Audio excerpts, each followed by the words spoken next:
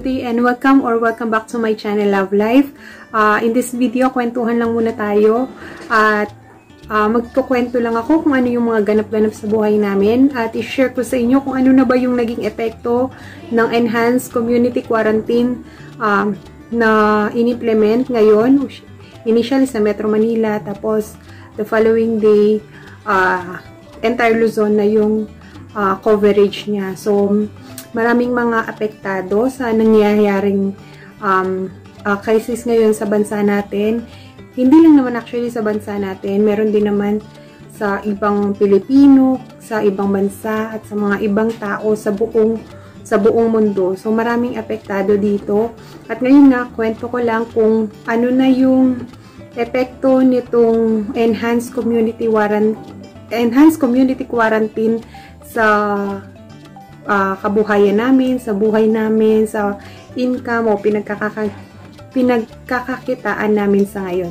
So, nag-start yung community quarantine nung March 15. So, bali isang linggo na ngayon. Pero nag-start siya sa Metro Manila, and then the following day, nag-declare ng enhanced community quarantine si President Duterte na, ayun, entire Luzon na yung coverage ng community quarantine. So, ibig sabihin, kailangan nating mag-stay at home at sumunod sa mga rules na or sa mga measures na i-impose ng ating gobyerno. So, ayun, so far, within Luzon yung coverage at affected kami syempre dahil Pangasinan po kami, kaya yan.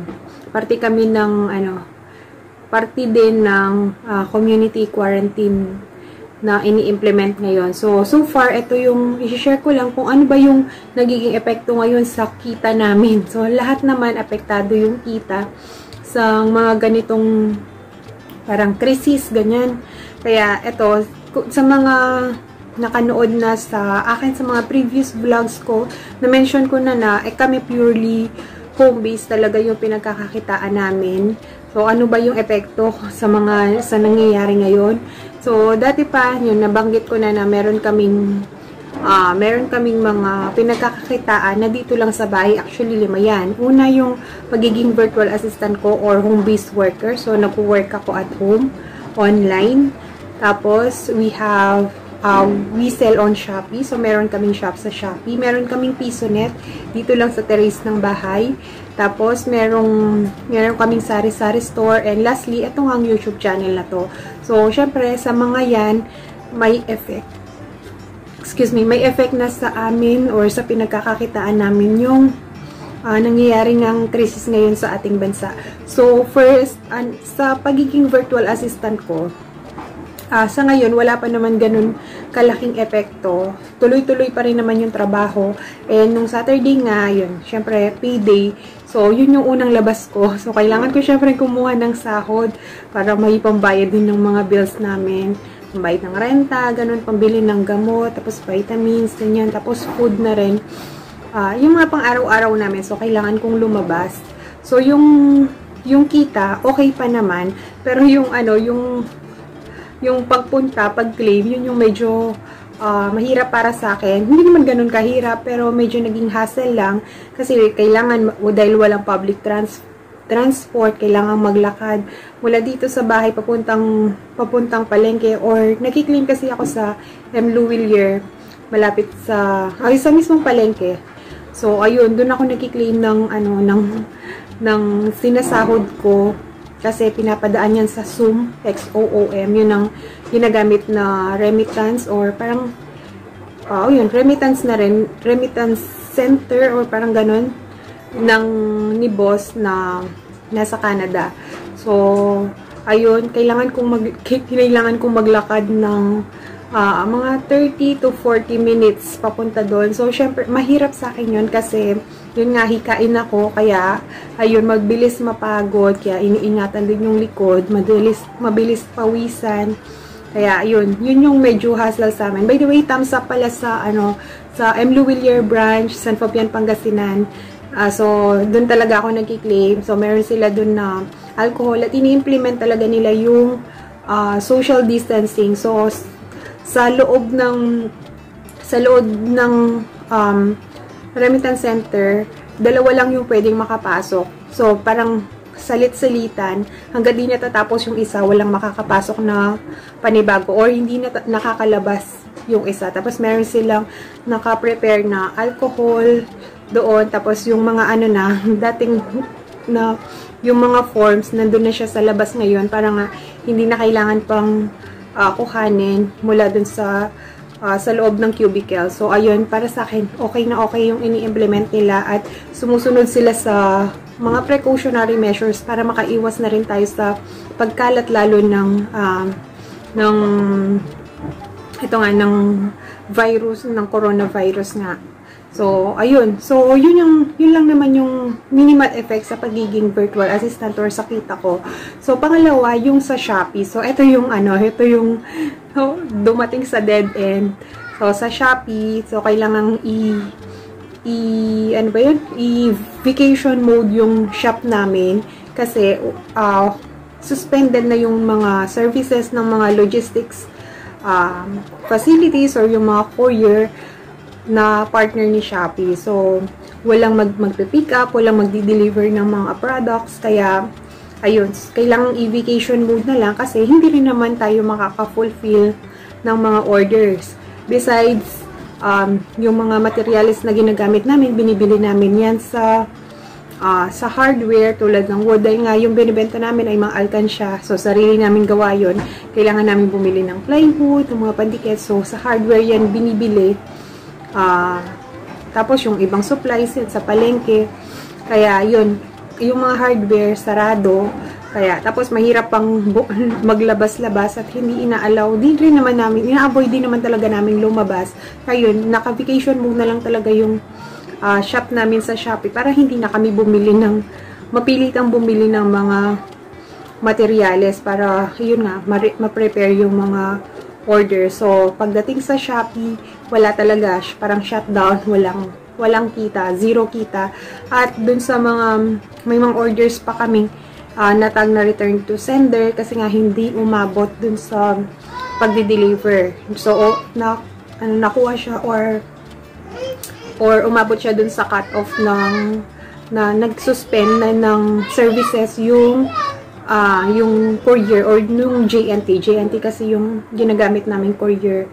Kaya yun, na-cut na. So, return to sender, hindi ko alam kung kailan yun makakabalik. Pero anyways, understandable naman na kailangan munang ma-stock or kailangan munang ilagay sa warehouse nila before nila ibalik sa mga sellers na katulad ko yung mga ibabalik na mga packages. So, or parcels, gano'n. So, yun yung sa Shopee namin, zero nakita. Number 3, piso net, isa pa to. So, syempre, iniwasan namin na magkaroon ng crowd or makakos kami ng pag-iipon ng mga tao dito. Kasi syempre, hindi lang naman yung mga naglalaro yung mga pupunta dito. Minsan may mga, may mga nanonood. Kaya, ayun, kapag binuksan namin yung piso nets, syempre, dadami yung tao doon. Lalo pa, wala namang pasok ngayon. Walang ginagawa yung mga tao. Baka kami pa yung mag-cause ng crowd. At, kami pa yung magdulot na biglang meron pala ditong infected. Tapos, magkahawa-hawahan na. So, to avoid that, sinara namin yung, from March 16 pa, sarado na yung piso net namin. So, from then, wala nang kita yung piso net. So, yung pangatlo naman namin pinagkakakitaan, yung, saan na pala tayo, number 4 na pala tayo, yung sari-sari store. So, yung sari-sari store namin, so far ay bukas pa. So, for some reasons, una, syempre, para may kitain pa naman kahit papano. Pangalawa, yung sari-sari store pala, inaalaw pala ng authorities na magbukas kasi yung binibenta ay mga essentials, kadalasan food. So, excuse me. So, ayun, okay pa na magbukas ng tindahan. So, syempre, para magkaroon pa rin ng extra kita, tapos mabenta yung ibang mga items, lalo pa yung mga chichirya, mga ganyan, kumukunat kasi yung mga yan. So, ayan, hinahayaan namin siyang bukas. Tapos, also, para na rin may mabili yung mga kapitbahay kasi ngayon, dadalawa na lang ata kaming bukas. So, kahit papano, may mabibili pa rin silang mga items na tulad ng mga panluto, mga ganyan. Yung mga necessary items na kakailanganin nila sa araw-araw. At least bukas pa rin naman yung tindahan. So, yun nga lang, yung effect naman ng community quarantine nga, sobrang baba ng kita. Kasi, syempre, hindi naman na ganun basta-basta nakakalabas yung mga tao. Sa amin kasi, yun nga, meron ng quarantine pass katulad sa ibang lugar at isa lang yung pwedeng makalabas. Kaya, ini-implement yun kasi may mga may mga nag-iikot din naman, may mga bantay, checkpoints, ganyan. Chine-check nila kung yun nga may dalang mga pass yung mga tao. Kaya ayun, isa lang naman yung nakakalabas. So mangilan-ngilan lang yung nakakabili dito sa tindahan. Pero kahit papaano, may mga benta pa rin na mga around 500 to 700 per day. Hindi siya katulad dati na 1K, at least 1K per day yung yung nagiging benta. Pero okay na rin naman, at least medyo, ayun, may sales pa rin naman tayo. Tapos, yung tindahan namin sa ngayon ay paubos na yung laman. Hindi naman totally simot, pero marami nang wala kasi hindi kami lumalabas, hindi kami bumibili ng mga paninda mula nung in-implement nga yung community quarantine sa buong Luzon. So, ayan, yun kung ano yung nandyan. I think mantika lang ata yung mantika tsaka itlog, yung sinabay na bilhin nung time na lumabas si Mr. Ko, yun meron yung dalawang yun kasi importante yun na magkaroon dito sa tindahan. So yun, may stock pa rin naman doon. Kaya yun, almost from there yung mga ibang paninda hindi na namin yan nabili. So ayan, yung tindahan namin parang wala na, iilan na lang, soft drinks, wala na rin, mga ganun, yung mga biskuit, iilan na lang, tapos mga dilata, meron pa rin konti-konti, tapos yung mga noodles, paubos na rin, yan, yung mga kadalasan panluto, ubos na yan, yung mga magic sarap, ganyan, paubos na yung mga paninda namin, kaya, ayan, pag naubos yan, syempre, wala na kami bibenta, kailangan na rin namin magsara, kasi wala na naman kaming planong mamili pa ng ng mga paninda namin. Yung fifth naman is itong YouTube channel nga. So, ngayon ko finifilm to, 22. So, sahod ngayon ng mga YouTubers. Hindi ko lang alam kung lahat ay na-sendan na nung email plus nung payment sa Google AdSense. So, 22 ngayon, March 22. Ayan, na-receive ko siya, pero yung Western Union kasi sarado pag Sunday. So, itatry kong lumabas ulit bukas para i-claim din yung kita ko sa YouTube. So, nasa lang naman yun, nasa $106. So, ayun, nasa around 5,000 pesos. Syempre, nakakatulong yun sa ganitong, sobrang nakakatulong siya sa ganitong sitwasyon na, yan, halos wala nang kinikita bukod sa dito sa namin, yung Kabuhayan, syempre apektado talaga, kaya ayun, malaking bagay yung sahod ko sa YouTube, kaya kailangan kong lumabas at i-claim talaga yun. So, ayun lang guys.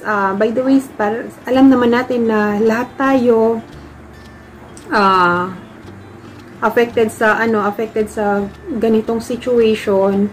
Kaya ayun, pero kahit 3 things lang yung kailangan natin gawin. Una, cooperate tayo with the authorities, with the government, yung mga ini-implement nilang safety measures para sa atin naman lahat yan, kasi kapag tinamaan na tayo, ayun, so mas malaking problema, mas, diba, kung as much as possible, wag tayong lalabas ng bahay, stay at home. So kami, ayun, mula nung dun lang, kapag kukuha lang talaga ako ng cash or ng remittance sa remittance center, dun lang talaga ako lalabas. So, kahapon, maybe tomorrow, ayan, lalabas ako para kuhanin naman yung sa YouTube.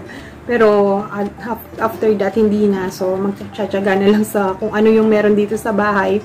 Importante lang naman kasi dyan talaga yung bigas.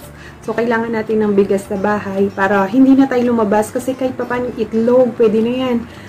Toyo, yan, toyo na may mantika. Kahit kung meron kang saging yung iulam, mapagtsatsagaan natin yan kesa i-risk natin yung sarili natin na lumabas, maghanap buhay, tapos ayan. So, yung iba hindi ko naman masisisi na lumalabas sila. Sinasabi, wala nang makain. Pero, para sa akin kasi, importante talaga dyan yung bigas. Tapos, kahit itlog lang, delata, minsan may mga binibigay ng mga relief goods from the government. Kasi, di ba, ginagamit na nga ngayon yung calamity fund. Sana, yan. Kasi dapat may fund yung na ginagamit sa mga ganitong may kalamidad. Yun nga, tinatawag nga nilang calamity fund na kailangan ilabas ng gobyerno para matulungan ang kanyang mga nasasakupan. So, ayun, sana, ayun, makatanggap naman yung mga mamamayan na mas nangangailangan ng ganito. So, ayun guys, yun, kailangan makipag-cooperate tayo. Pangalawa, syempre, kailangan nating ingatan yung mga sarili natin. Ayun, huwag nating i-expose sa labas. So, kung lalabas ka, kailangan nakamask ka, may dala ka ring alcohol. Tapos, kung nasa bahay, kahit frequent hand washing, importante yan, kailangan maging malinis. Para, ayun, kung galing ka man sa labas, pagpasok mo ng bahay, kung meron kang dala-dala, maligo, tapos, para ma-wash out lahat. Ganun, para maging maingat tayo, mapangalagaan natin yung iba pang miyembro ng pamilya na kasama natin sa bahay. So, yun. And lastly, pinaka-importante sa lahat is mag-pray tayo palagi. So, maraming apektado sa nangyayari ngayon, marami ng buhay yung nawala, marami ng pamilya, marami ng tao yung nagkasakit, at yung mga pamilya, syempre, nag-aalala. Ano kasi yan, yung parang ano ba yun? Yung parang nakalimutan ko. Parang domino effect yung nangyayari. No, syempre kapag may nawalang isa, nagkasakit na isa, maraming mag-aalala, ganun. Hindi lang naman yung isang tao yung apektado. Syempre kasama yung pamilya at yung iba pang tao na nakasalamuhan ng tao na yun. So maraming apektadong tao kapag may isang tao yung infected. So, sa ngayon, kailangan nating magdasal. So, ayan nga, maging obedient tayo para, ayun, mapangalagaan natin yung mga sarili natin at ang mga minamahal natin sa buhay. So, yun muna tayo guys for this video. Yun nga, sabi nga sa inyo, chikahan lang. Pero sana kahit pa paano may natutunan or may napulot kayo from this video. Yan, syempre pawis na ako. Ang init. So, ayun lang guys. Thank you very much po for watching. And if you're new to my channel, please subscribe po. Click the subscribe button below para on my next upload, ino-notify kayo agad ni YouTube. Okay guys, thank you very much. Keep safe always. Ingatan yung mga sarili. Pray lang and God bless po sa ating lahat.